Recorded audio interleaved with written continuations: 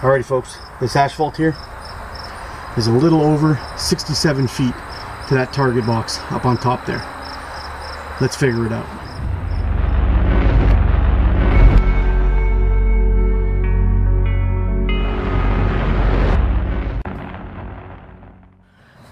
So alright guys, today we are going to be practicing some longer range shots. Now I want to increase my range, which I think in turn will increase my accuracy overall.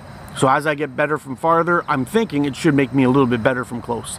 So let's see what happens. The whole plan for today is we're going to see if we can figure out if there's any difference between the setup or shooting from long range or short range. We're going to try to learn our bands and how our frame reacts shooting from a longer range, if there's going to be a drop or whatever. I'm hoping to be able to create some kind of system that'll help somebody, including myself, go from 10 meters to 20 meters and shorten the learning curve. So alright guys, I'm going to give you a quick breakdown of the gear we're going to be using today. I am going to be shooting the frame I shoot the best, the Titan Hunter. And we got it dressed up in some Gong Chi 0.65 rubber. We got a taper of 25 to 20 millimeters, and my active band length is 170. We are going to be shooting the GZK pit locating pouches for 9.5 millimeter steel, and that's what we're shooting today. First of all, we need to warm up the bands. Second of all, we need to find out how it's going to react at such a longer distance. Now, we could just go ahead and shoot at that target and just shoot away. Then when we get lucky, we'll try to figure out where it is. Now, I highly doubt that I'm going to be able to see where my ball's going at that distance and possibly that speed, considering how big these bands are. But I think if we set up a paper, we're going to have a splatter target we could set up over here. We're going to take a couple shots at the splatter target from that distance after we've warmed up, and then we're going to see what's happening. So I'm going to aim at the bullseye, and then we'll see where exactly the things are landing, or how far it's dropping, if it drops at all. We'll find out. But that, I think, is the best way to gain some knowledge on how our bands are going to react at that distance than it is to just kind of blindly shoot at it and then try to replicate it once we've gotten lucky and hit the target. So give me a couple of seconds to warm up, and then we'll start shooting that paper target from 20 meters away, and we'll see how we go. Hopefully I don't stink it up.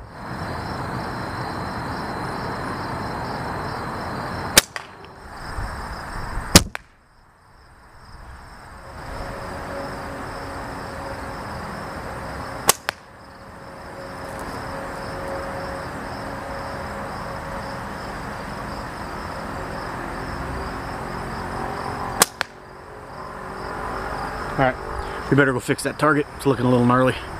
So alrighty folks, we got a splatter target set up here.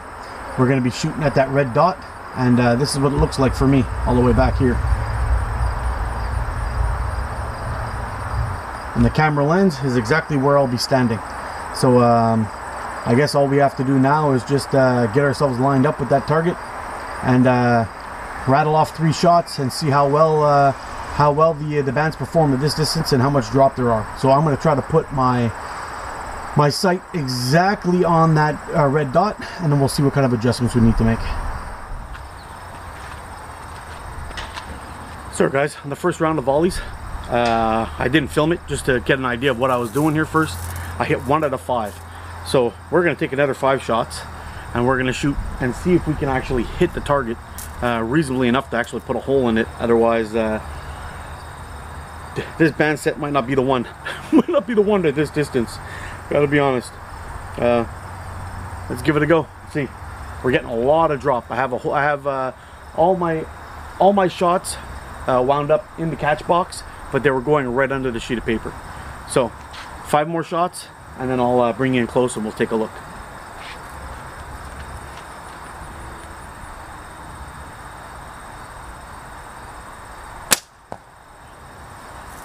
In the catch box, didn't touch the paper.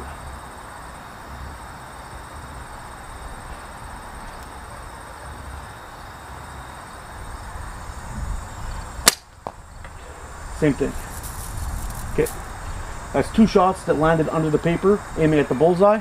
Now we're going to aim at the top of the circle and see what happens.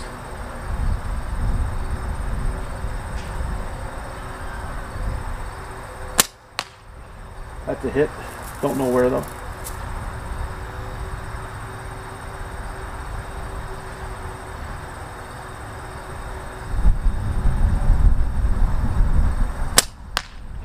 So was that one.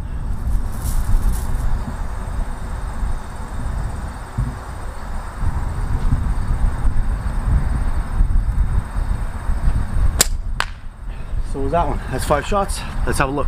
So it appears we have one just under the bowl, one off to the far left, and one on the label at the bottom and the side there. Okay, we're gonna shoot 5 more.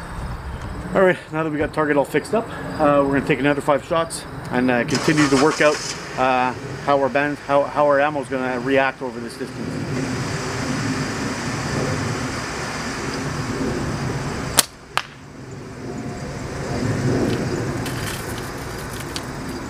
At least you could hear it hit from this distance. That's pretty good.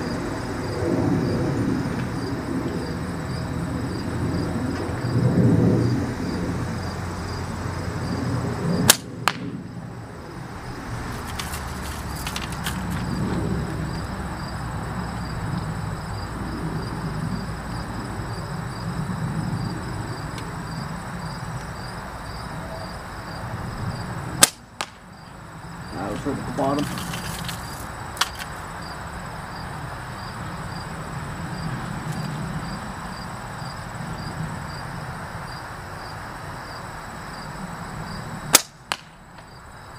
That one.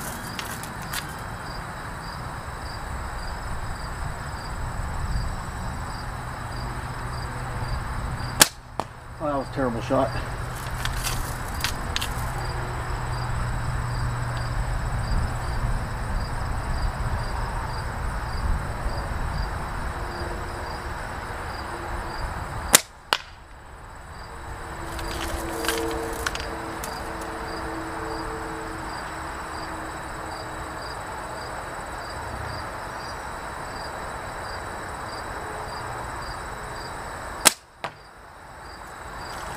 Whew.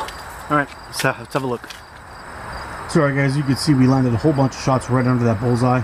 We're going to keep on going and see if we can drop a couple in that bullseye. So we're getting our line left and right somewhat good, decent, and we're getting a little more consistent. But we need to raise it up a little bit. See if we could drop one in the red. All right.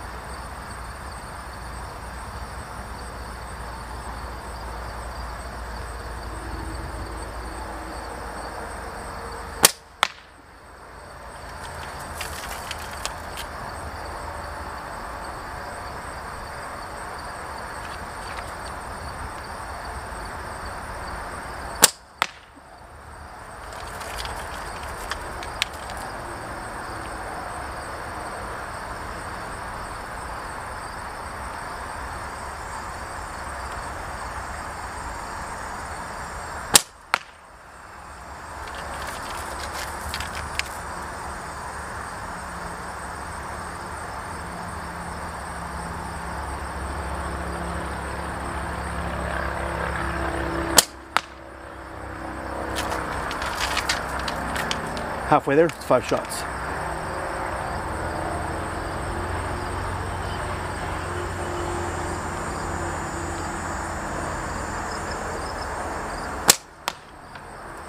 Bad shot.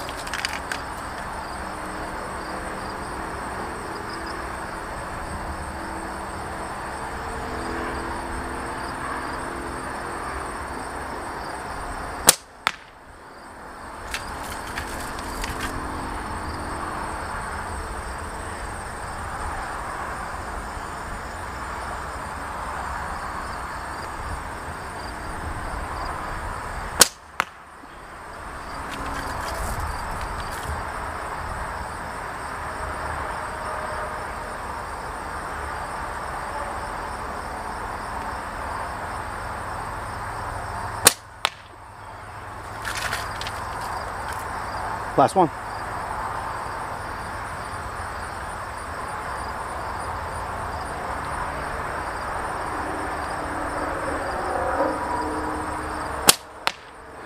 I got a little wobbly just before I released. Let's go take a look. All right, we did a lot better this time. We got 1, 2, possibly 3, because that's a gigantic hole in there. Possibly 3 in the bullseye, and then some around, and we hit a lot more, a little bit higher up for whatever reason. But I think now we're ready to start shooting at that flipper. We got a lot more shots in that small area, and I think we're getting there. So let's go ahead and set up that flipper, and we'll see how we do. Take this guy down. It's all busted up anyway. Hang that down, and let's go after this guy now. So, you know, guys, I do realize that shooting paper is boring as hell. I mean, I'd rather watch. Sometimes it's just boring. I just don't want to do it. I don't. But it is absolutely a crucial learning tool for you. Find your reference point, set it up, line it up, fire off a couple of shots, see how your frame reacts. It'll give you your reference point on your frame. It'll dial in everything for you. After that, it's just concentrating on your form, change your reference point, and you're in like flame. I'm telling you. So, I think now we're ready to go after this flipper. Let's see if we can hit it. It's a much smaller target, but we did land quite a few of those into an 8-centimeter circle from that distance, maybe 4. So 4 to 10 is not bad considering I'm 20 meters away, and this is the first day I'm doing it seriously. I've always taken a couple of long shots here and there. Sometimes I got lucky, sometimes I look like an idiot. It makes no difference. Today we're learning how to do it properly, and I'm hoping that this will give you guys anybody starting off, just like I am today, an idea of how to approach this in a logical manner instead of just you know, trying out and trying to remember where you hit from a distance. I think the paper is crucial, and it doesn't have to be these fancy splatter targets. It can be a simple paper plate with a black dot in the center, and that'll tell you everything. Put a little X in it with a little black dot in the middle, and it'll tell you if you're high, low, left, right, whatever it is, and it'll give you a reference point. So let's go ahead and try out this flipper. I'm excited. I hope we could hit it. Sorry guys, we're gonna go have a shot at that flipper. I've got 1, 2, 3, 4, 5, 6, 7, 8, 9, 10. I have 11 shots left. We're gonna take all 11, see how many times we can hit that flipper, and then we'll talk about what we've learned today and kind of move on from there. So let's get to it. Shot number 1.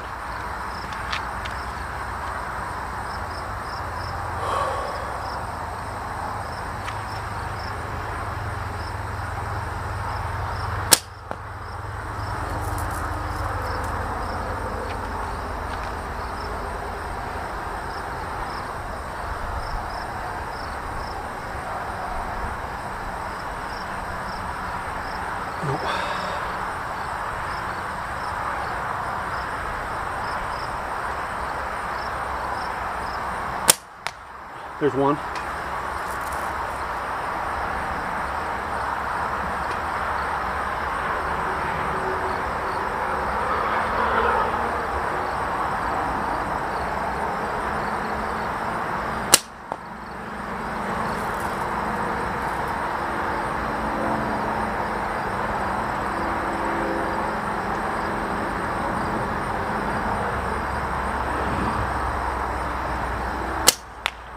There's 2.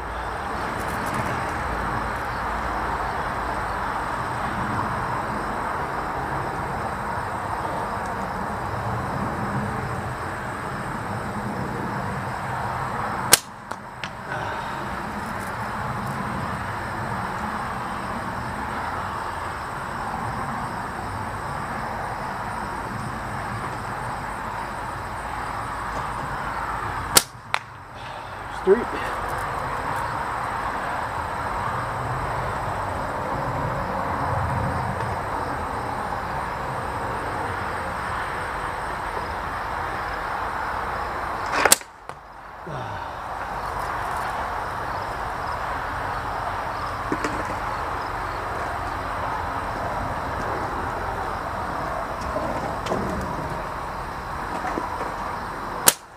There's 4.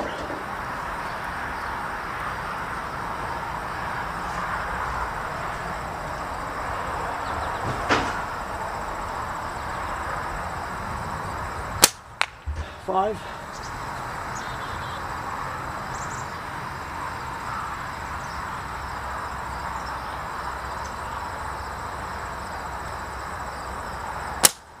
6.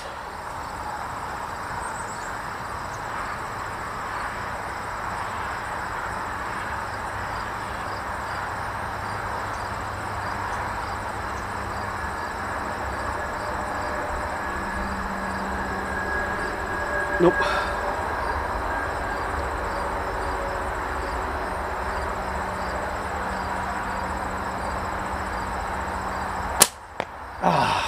Wow. 6 out of 11 shots. So we're a little above 50%, but that's the first day on an 8-centimeter circle from 20 meters away. My opinion, that's some legit shooting, and it's only going to get better from here. So we're going to start practicing a little more from 20 meters, and I thought about this all night, trying to come up with a plan to trying to attack this intelligently, and I think we've done that. And I hopefully the few tips that I come at you with you guys in this video is going to help somebody extend their range in shooting and maybe increase their accuracy. Let's go have a seat and let's talk. Sorry folks, I'm not going to pretend to be a superstar at catapult shooting. I've only been shooting at a small amount of time, but the one thing I do have going for me is I'm a bit of a thinker on some things. So when I'm trying to figure out a way to attack something, I really try to do it in an intelligent way. I kind of think it out, get a game plan, and then I go for it. Now, in this case, I knew that the best tool that I could absolutely use to judge what my equipment's doing is by using a paper target to see where my balls were landing after the fact, after release, after the shot. A flipper on its own will not do that for you because you don't really have a reference of where your ball missed, and that's an issue. If you're shooting 10 shots and all of your 10 shots hit the flipper, well then you need to drop your flipper down in size, and then you still need a reference point to find out how far you're shooting at. So the paper is key. You don't need to buy these fancy targets that I have. I'll probably never buy those again. I will just go to the dollar store, pick up a pack of paper plates, 8-inch in diameter, put an X in it, little black circle in the center, and that's it. You're on like Donkey Kong. That'll give you a reference of where it was going. So let's do a quick breakdown of what we did today. I set up at 10 meters, warmed up from there. When I got myself on point after about 20, 25, 30 shots, I was nailing everything I hit. I said, okay, it's time to back up, let's do it. Now, I could have gone to 15 meters to see how it reacted and then backed up a third time, but I am a little bit tight for time, so I decided to go right to 20 meters. Ooh, sun's rough. Go right to 20 meters and start shooting. So once we got there, we set up the paper. I lined it up like I would shoot at 10 meters, fired off a couple of shots and saw how my equipment was reacting. We were shooting low. The first couple of shots hit the bottom of the catch box, and some of them just scooched in, just squeezed in under the paper. So I knew I had to change my reference point. My first thought was, oh, if I drop my hand down a little bit on my anchor point, it should raise up the ball a little bit and everything's gonna be good. But doing that would have ended up causing me having, you know, like a bad, bad habits. I'd get onto my next frame and not know where to put my hand, and it would cause me issues and whatnot. So I said, screw that. I'm gonna adjust my reference point on my frame. Usually I use the tip corner of my frame at 10 meters, and it usually shoots 100% straight. And where I put that corner on, as long as my form is right, it'll land there. Today that was not the case. Because we were shooting such a far distance, the ball had a lot of drop off, and it was a heavier ammo than I'm used to. So I had to change my reference point. So instead of shooting off the point, I dropped it down to the center of the rivet. See that top rivet here? I was right in the center of that rivet. And the great thing about shooting over the top is that when you have it sideways and you're pulling your bands down, you can see where your reference point is still on your fork, and you can see where half that target is. So you split that target right in half with your band, and then you let it go. And that's what I was doing, and we started getting a lot more shots closer to that bullseye. Now, after going 3 or 4 rounds, I did discover that the first couple of rounds I was kind of spraying all over that 8-inch target, and I was missing 1 or 2 where I didn't even hit the target at all. So then I thought about it, well, I seem to be a little bit shaky from that far because the bands are heavier than I'm used to, and there's a whole bunch of news going on here, right? So I decided to pull out an old archery trick, which was something you don't really hear too much about in the slingshot world, is back tension. Now, in archery, a lot of times the guys will talk, they all talk about back tension, back tension, back tension. And basically what they're trying to describe to you is taking your shoulder blades on your back and pinching them together using your back muscles. Now, when you're pulling it back, it's almost like you're trying to take your elbow and your two shoulder blades.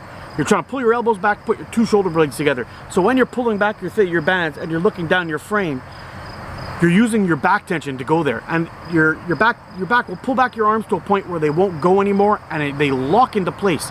And you'll find that your frame hand becomes much more stable. So at the beginning, I was shaking around a little bit. So by the time I let go, it was like, and sometimes the ball will go up here and go down there. I was getting a lot of wiggle.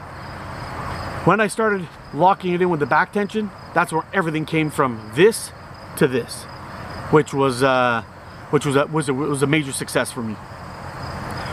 That's when I decided, okay, let's take away that paper target and shoot at the flipper.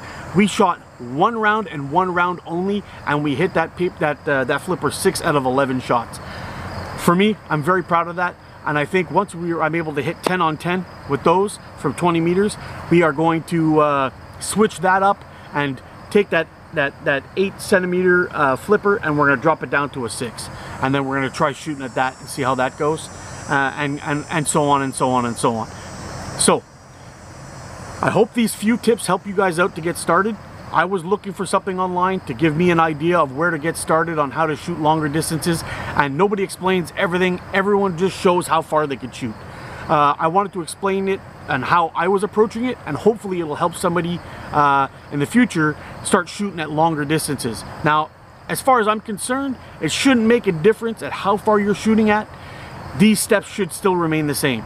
Adjusting your fork, your fork reference, your sight reference on your forks to be able to hit the target, and the farther you go back, the farther it should drop down that front fork. All right, just a few things before I go. If you're looking to get your hands on some of these Gong Chi bands, I'll put a link down below to go to Caddyshack catapults. You can see them on the site there. I think they're the only place in the UK that has them, and there's no place in Canada that has anything, so you can't get it here. But it's very possible you might be able to find it in the US. Not 100% sure, but I will tell you this. I also have a frame that's coming, and we are going to be doing a review on that soon. Same kind of deal, a lot of shooting, a lot of having fun, but I think we're going to go do that in the woods, have a good time with that one. And anyway, guys, I want to thank you all for watching. I hope this video will help somebody out, and I hope you enjoyed it. It wasn't too boring for you, and I'll see you again soon. You guys get out there and practice and be good to each other. Take care. Hey guys, thanks for watching. Hope you liked this video. If you did, smash that like button for me and subscribe if you haven't already. If you guys enjoy these kind of videos, let me know, and I'll try to drop some more knowledge as I obtain it, and we can all learn together. So thanks again for watching. I'll see you again soon. Be sure to check out these playlists I dropped here for you, and you guys take care and be good to each other.